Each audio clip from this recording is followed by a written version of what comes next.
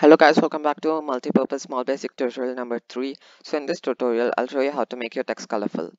So you could even highlight your text and change the text color. So let's just do text window dot background color. This is the highlight color.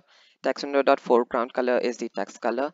So let's make this equal to blue. And don't forget that you need to use double quotes, space before and after the equal to sign, and the first letter of the color should be capital.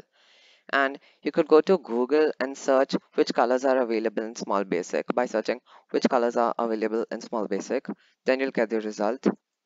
And then let's just do text window dot right line hello. So the background of hello means it'll be highlighted in blue. And let's just run the program and check. As you can see, we got the text highlighted in blue, so our program worked well. Okay, now let's continue our program, and we could even change this, and we could make the okay, let's make this white,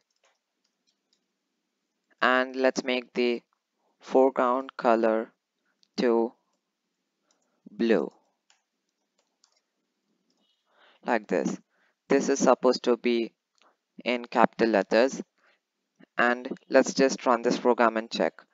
The background will be white and hello will be in blue.